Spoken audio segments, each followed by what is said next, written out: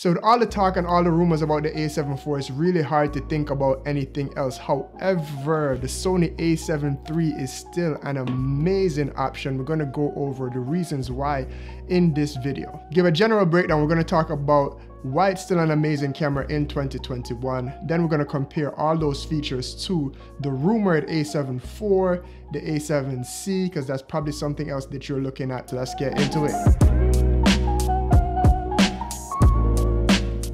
Jumping right into the thick of things, the A7 III still has amazing image quality. I mean, up until the A7S III came out last year, people were still creating amazing videos with this thing, and they still are. It has 4K up to 30 frames per second and 120 frames per second in full HD. And really, when you scale that up to 4K on YouTube or online or anything, you can't really tell the difference. It's still great image quality there.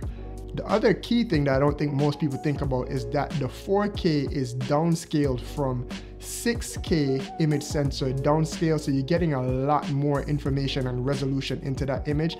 This is something that is even better than the A7 III from that standpoint. It's something that you can only really top in a Sony camera in the new A1, which is price point completely out of here.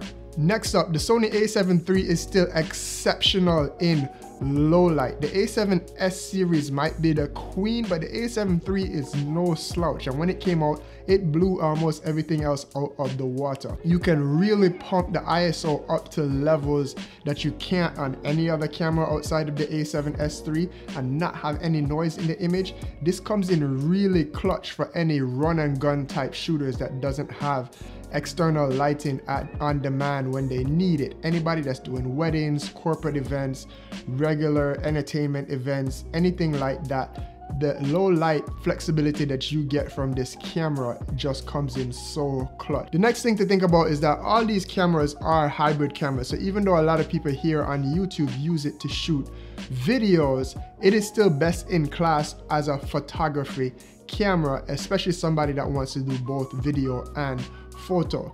The 24 megapixel sensor might be older from a Sony standpoint, but is still one of the best in class and gives you a little bit more flexibility if you do need to crop in over something like the 12 megapixel A7S series. And then the other key thing there is that it also still has amazing autofocus, animal eye autofocus if you have the firmware updated there, as well as great eye and face autofocus, depending on what mode that you're in there, whether that's going to be video or photo there. The other major feature that a lot of people don't think about is the dual card slots. Now this comes in clutch for any type of client work, whether that is you're doing corporate interviews, corporate events, weddings, anything that you need to deliver to a client.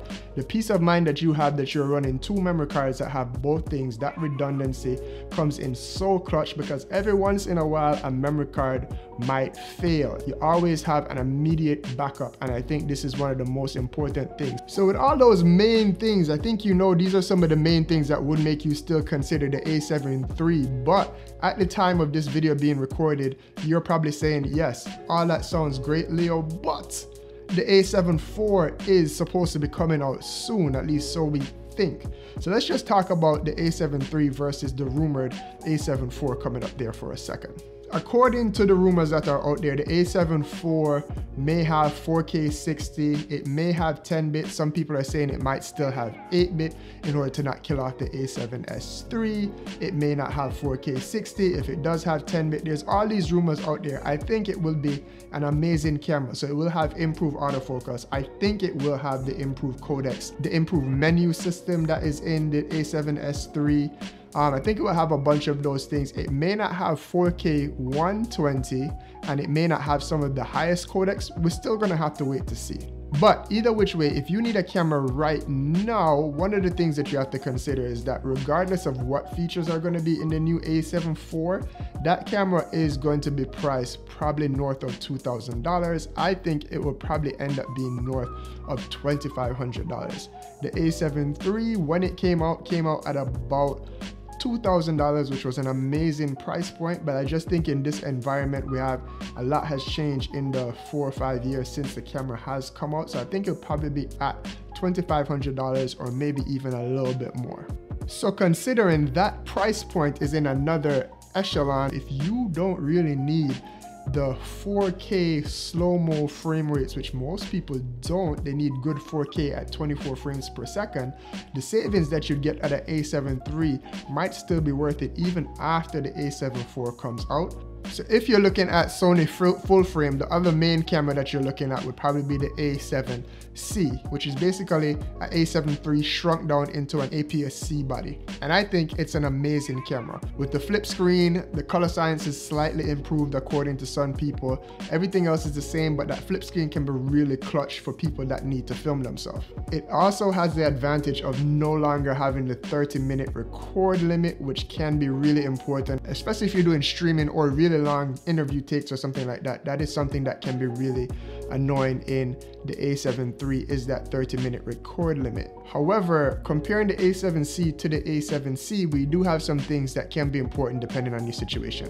The dual card slots, as I mentioned, is a must-have for anybody that is doing client work. And then the additional size of the body does help to add a little bit more weight, which feels better to hold in the hand if you're doing handheld shooting.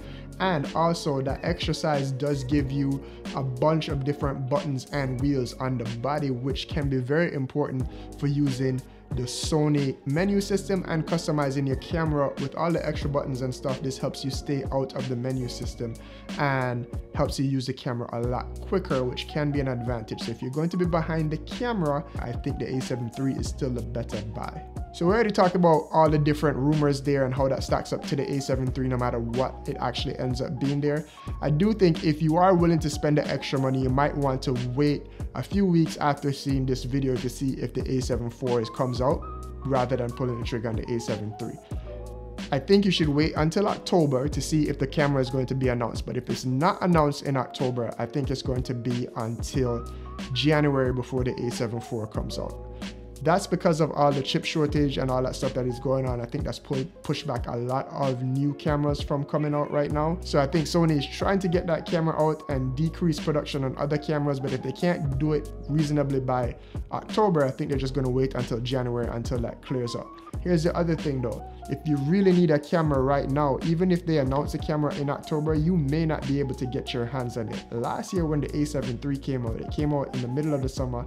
I didn't get mine until September, and I think a very similar thing will probably end up happening with the A7 IV. Even if it gets released, you probably won't be able to get your hands on it for a very long time. It's going to be one of the hottest selling cameras regardless of chip shortage. Put the chip shortage on top of that, it's going to be hard to get one into your hands. So again, if you could make do with all the things that we're talking about on the A7 III, I think it is still an amazing buy, and that's why I think it is still worth it there. Anyway, I won't ramble on anymore. If this video helped you out in any way, shape, or form, please go ahead and drop it a like, hit the subscribe button and the notification button for more videos here, and I will catch you in the next video. Big up yourself. Peace.